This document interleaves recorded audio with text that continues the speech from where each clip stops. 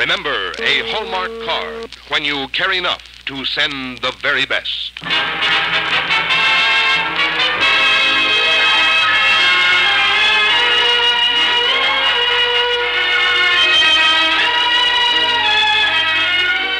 Tonight from Hollywood, the makers of Hallmark cards bring you an unusual true story on the Hallmark Hall of Fame.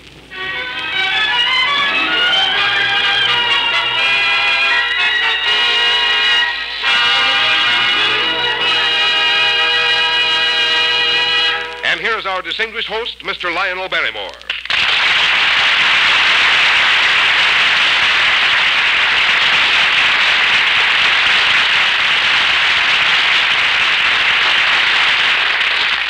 Good evening, ladies and gentlemen, and welcome to the Hallmark Hall of Fame. Tonight we're going into the great Midwest for our true story about real people. Yes, into Kansas, to a quiet, pleasant town named Emporia. We're going to tell you about one of the most famous, the most famous country editor these United States have ever known, William Allen White, of the Emporia Gazette, and the story behind one of the most painful and yet one of the most beautiful editorials ever written. Now here's Frank Goss. There are Hallmark cards for every day in the year. For every day in the year is made happier by a Hallmark card. Not only the special occasions, anniversaries, birthdays, and holidays, but the Mondays, Tuesdays, and Wednesdays of everyday living are made brighter, richer when you send a Hallmark card. Because a Hallmark card says just what you want to say, the way you want to say it.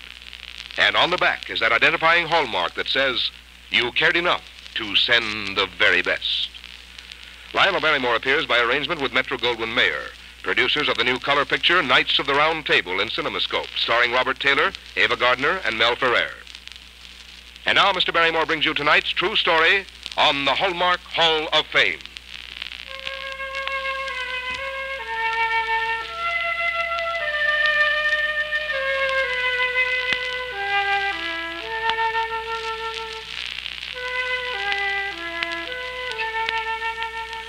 William Allen White was a man of many sides.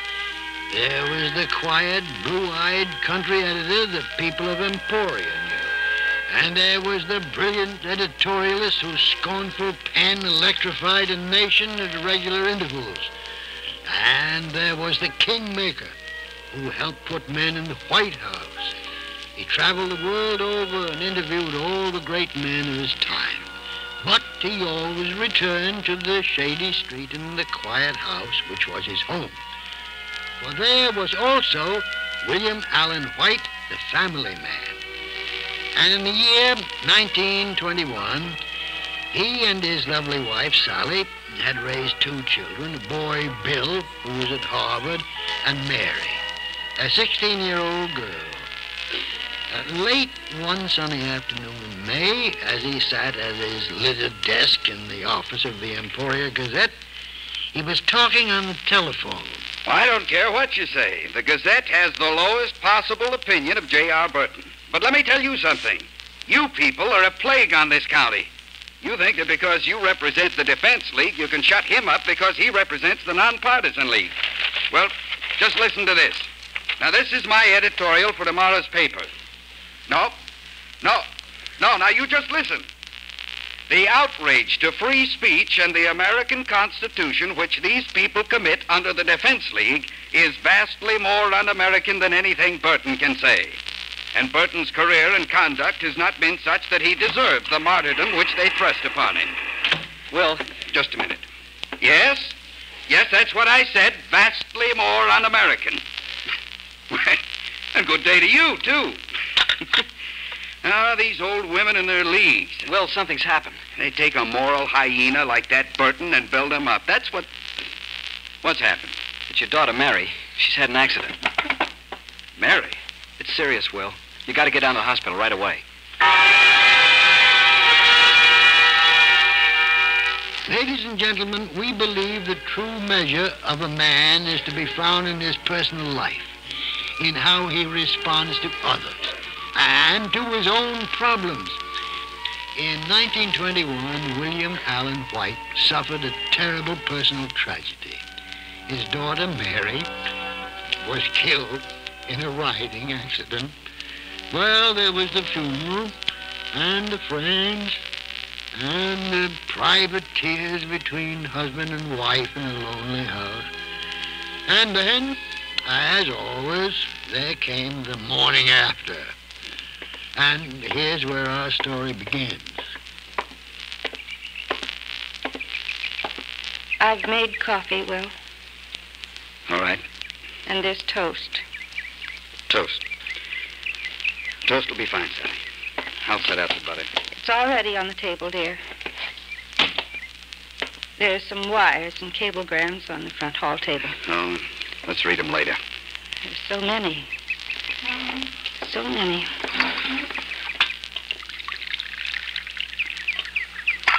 Did you sleep at all? No, Will. You should have some sleep, dear. It doesn't really matter much, does it? No. Can't eat this. I heard you walking around upstairs just now. I was in her room. Wanted to see what she was reading. Yes, Mary loves to read. Isn't it awful about the tenses? I keep thinking of her in the present. I keep making mistakes. I shouldn't when it's over. Get your hat and coat, Sally. What? We've got to get down to the office. Will, why? They can do without you today. No. No, there's something to be done that no one in this world can do but me. And I can't do it without you. Mary. Yes, Mary. Her obituary? Obituary's the wrong word, Sally. It sounds old. Mary was young. Let's call it her editorial. Mary White liked editorials. We'll write this one, just for her. Well, I can't do it. I just can't go down there with you. I can't do it alone, dear. Now, we've done everything together, always. And this is something... You've got to be with me, Sally. All right, Will. It's so quiet. I had them turn off the telephone. I'll get my coat, my light coat. Such a beautiful day, Will. Suddenly, spring.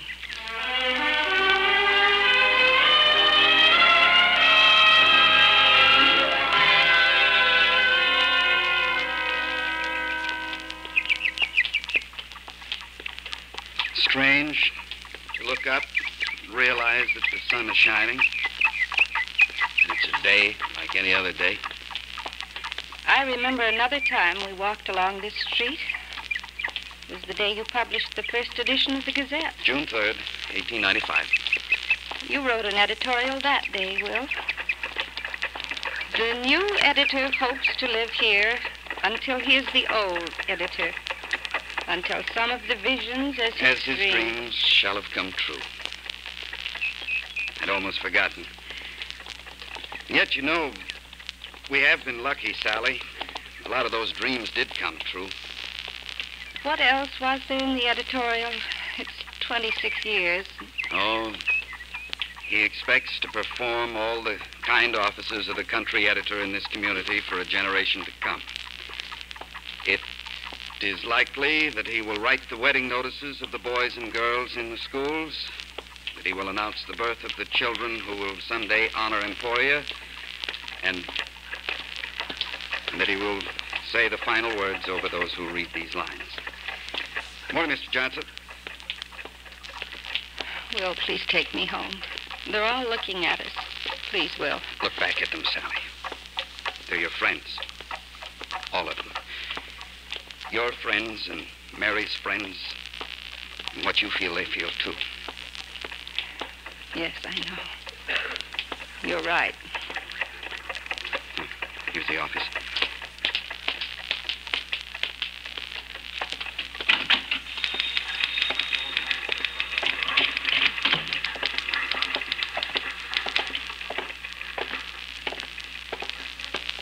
Good morning, John. Morning. Morning, Cal. Morning. Good morning.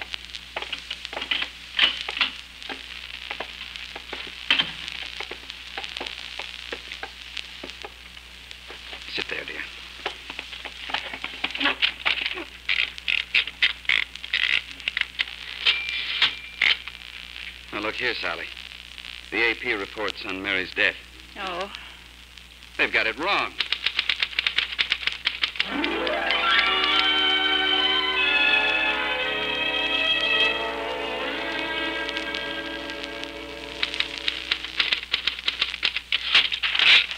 Read it, Will. The Associated Press reports carrying the news of Mary White's death declared that it came as the result of a fall from a horse. How she would have hooted at that. She never fell from a horse in her life. Horses have fallen on her and with her. I'm always trying to hold them in my lap, she used to say. But she was proud of few things, and one of them was that she could ride anything that had 4 legs and hair. It sounds so angry somehow. Now, what? I'd like somehow to get across the happiness of her life. For if Mary White's existence had meaning, it was in that happiness. That's difficult to get across to people who never knew her, Will. Yes. Yes, it is. But we're going to do it.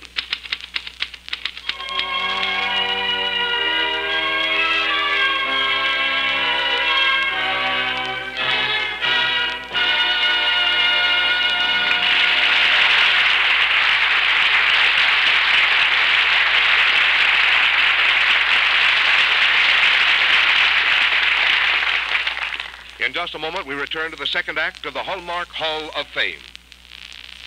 I was thinking last night as we put away Christmas gifts that the most personal gift of all is a card. Does that sound strange? Well, think how carefully you select Christmas cards to reflect your personality, and how you choose only those birthday cards that sound like you. You see, cards do require great discrimination. That's why people turn to Hallmark cards. In the first place, the very fact that you send a Hallmark card shows you have the thoughtfulness to go to a store and personally select the right card. And you find that in the vast variety of Hallmark cards, each one is carefully designed and written to have an individual personality, to differ in tone and words, just as everyone has a different manner of speaking. That's why you can always find a Hallmark card that says what you want to say, the way you want to say it. And the Hallmark on the back says, too, that you cared enough to send the very best. Remember to stop soon at the fine store where you buy Hallmark cards. They have a gift for you from them, a handy pocket-sized Hallmark date book for 1954. And now Lionel Barrymore brings you the second act of our true story of William Allen White.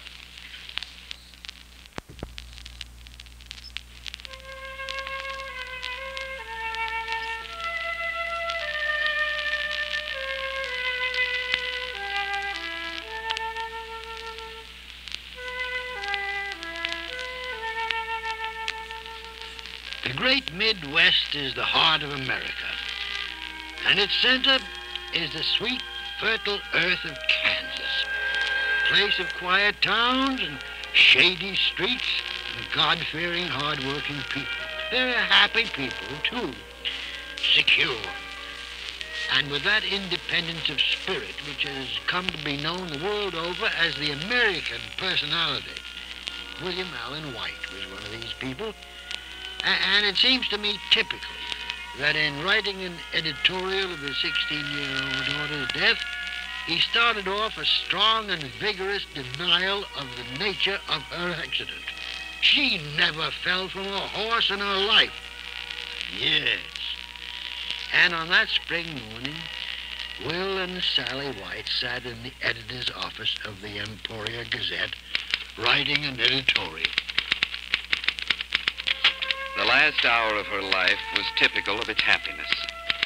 She came home from a day's work at school, topped off by a hard grind with a copy of the high school annual, and felt that a ride would refresh her. She climbed into her khakis, chattering to her mother about the work she was doing. And I took all the cartoons into Mr. Eckord, Mother, and he said they were just fine. And they're going to be printed in the normal annual. Isn't that wonderful? Oh, wait till Dad hears. But don't you tell him, promise? All right, dear, but I don't understand. He likes to tease me about my drawing, you know. And I thought I'd wait until the book comes out, and then I'd give him a copy with compliments of the artist written in the front. Compliments of the artist, Mary White, 1921. Bye, Mom. See you at supper. Goodbye, dear. Don't be late.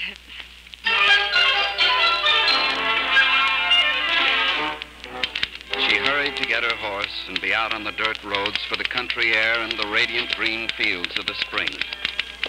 Hi, Charlie. Charlie O'Brien. How are you? As she rode through the town on an easy gallop, she kept waving at passers-by. She knew everyone in town. For a decade, the little figure in the long pigtail and the red hair ribbon had been familiar on the street of Emporia. And she got in the way of speaking to those who nodded at her. Hi, Mr. Kerr. Hi, Mrs. Kerr. She passed them, walking the horse in front of the normal library, and waved at them. Passed another friend a few hundred feet on and waved again. Hey, Mary White, get here! Look at that little Dickens go. Oh, she ain't so little anymore. Here, Will and Sally's got her entered at Wellesley College year after next. No. Seems almost a pity, don't it? She'll grow up and get married and have a bunch of kids and get old, like you and me. You know what I wish? I wish she could stay just like that. With the pigtail and the freckles and the grin. Stay like that always.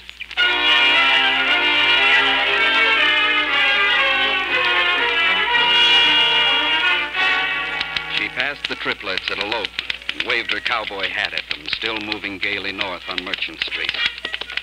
A Gazette carrier passed, a high school boyfriend, and she waved at him. Hello. But it was with her bridle hand.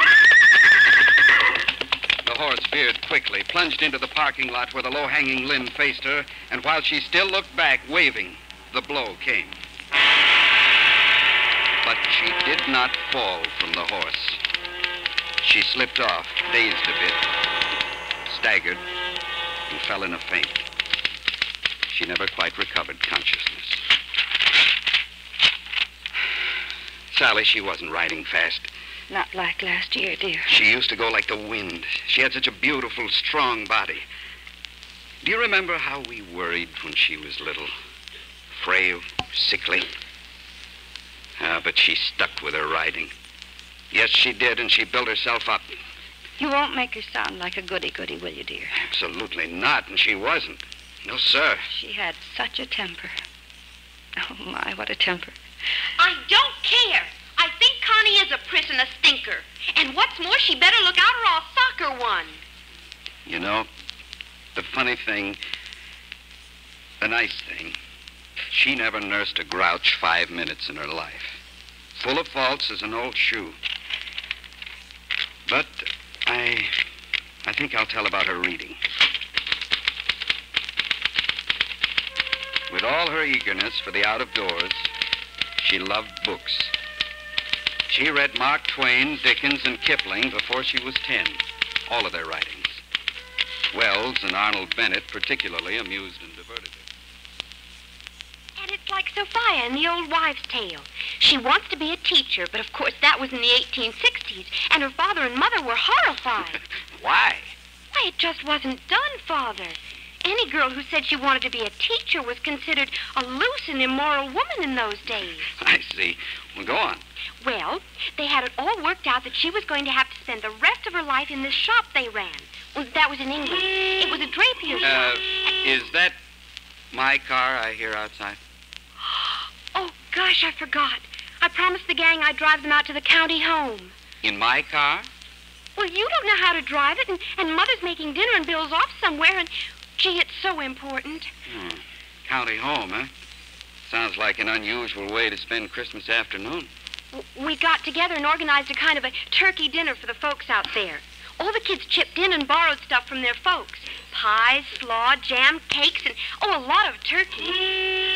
So it's all right, isn't it, Father? Please, please. Yes, Mary. Oh, thanks, Father. You're a peach. But hurry back, you hear? I will. I want to hear the rest of Arnold Bennett.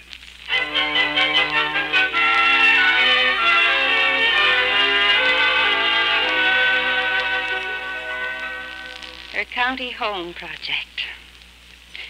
She missed her own Christmas dinner over that. She didn't care. Didn't care about a lot of things that the average adolescent girl is supposed to be wound up in. boys, dances, who's going with who to the big game. She wasn't a child, yet she wasn't a woman. She was 16, Will. Maybe there's your answer. Yes. 16. Lovely year. Magic year. Here.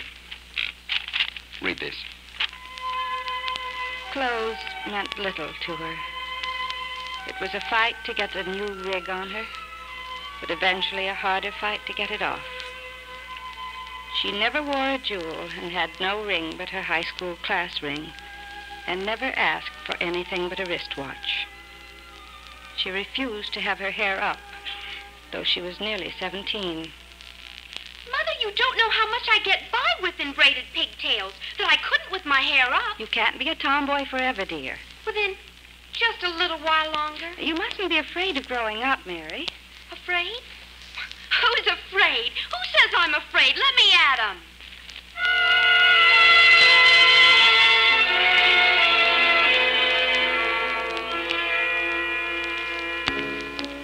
Her funeral yesterday at the Congregational Church was as she would have wished it.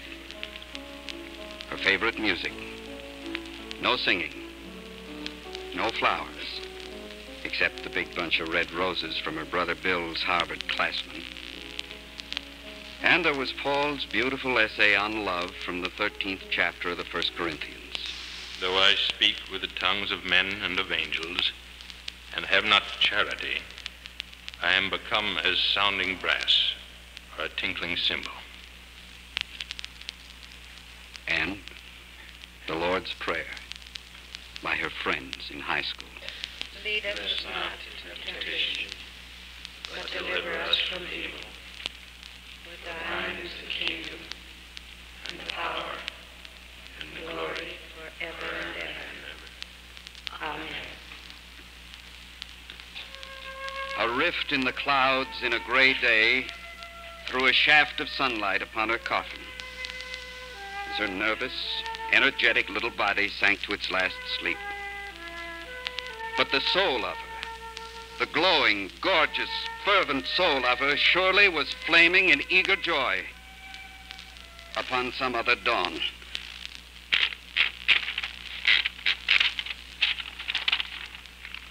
Well, that's it. All right? It's fine, Will. I'll give it to the printer, Sally. And we'll walk home.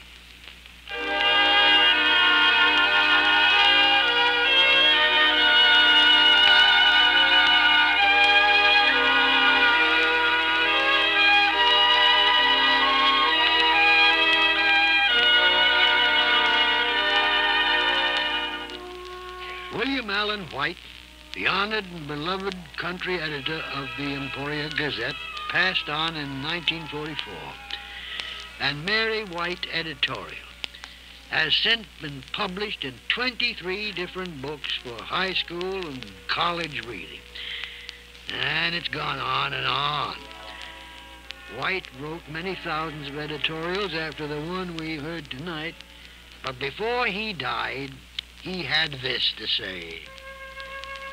This would be the immortality that Mary would love, to live in the hearts of her own people. Probably if I have any sort of lasting fame beyond the decade following my death, it will come from this editorial. I shall go as far as I go, which very likely is only a little distance, along the path where Mary's hand may lead me.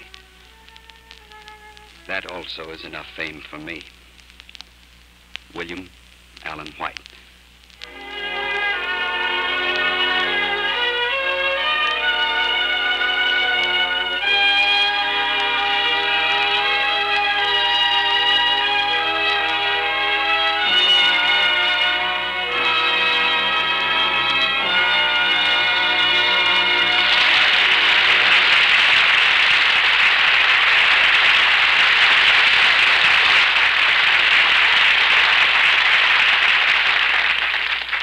You know, most of the resolutions we make in January are mighty hard to live up to. They either take willpower or hard work or dieting. I know of only one that's easy and fun to keep, and that's the resolution we all make to keep in closer contact with our friends, to have the full joys of friendship. And it's so easy to do if you have a Hallmark date book for 1954. You see, the Hallmark date book is a purse-sized booklet of little calendars with space for your personal notes on each day. You jot down reminders of friends' birthdays and anniversaries, make memos on graduations, confirmations, and special occasions. There are pages for your friends' addresses, so handy to have with you always, and all ready for next year's Christmas card mailings. The Hallmark date book serves as a gift guide, too. It lists the birthstones and flowers for every month, the correct remembrance for every wedding anniversary. You'll find it easy to build deep and lasting friendships through thoughtfulness with your Hallmark date book. Remember, it's a gift from the fine store where you buy Hallmark cards. Pick up yours tomorrow. And now here again is Lionel Barrymore. Yes, Frank, but one resolution we should all keep is to be a better friend throughout the year. You know, I think we can learn a lot about two great men just through their attitudes on friendship. Now, you take Napoleon. He said, "I may courtiers. I never pretended to make friends." Well, Napoleon ended his days alone and fretful on a rocky little island. On the other hand, Addison was far wiser when he said, "Friendship improves happiness and abates misery by doubling our joy and dividing our grief." Yeah. The further you go on in life, the more you realize how much your friends mean to you. Well, friend Goss, tell us what's on schedule for the Hallmark Hall of Fame next week. Next week, Mr. Barrymore, we will present a delightful glimpse into the life of Mark Twain. And we are proud to have the popular actor Mr. MacDonald Carey starring in the title role. Oh, well, that sounds wonderful, Frank. Yeah. Remember, you're also invited to the Hallmark Hall of Fame on television every Sunday, starring Miss Sarah Churchill.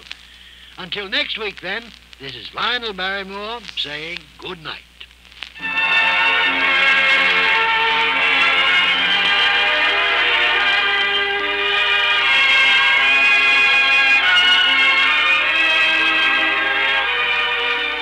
Look for Hallmark cards that are sold only in stores that have been carefully selected to give you expert and friendly service. Remember, a Hallmark card when you care enough to send the very best. Our producer-director is William Prue. Our script tonight was written by James Poe. Dick Perrin was heard as William Allen White. Also featured in our cast were Virginia Gregg, Gloria McMillan, Barney Phillips, and Harry Bartell. Traffic deaths increase sharply in winter. Observe these safety rules when driving. Keep your windshield clear, use tire chains on snow or ice, drive slowly, and pump your brakes to stop. Take your time in wintertime. This is Frank Goss saying good night to you until next week at this same time.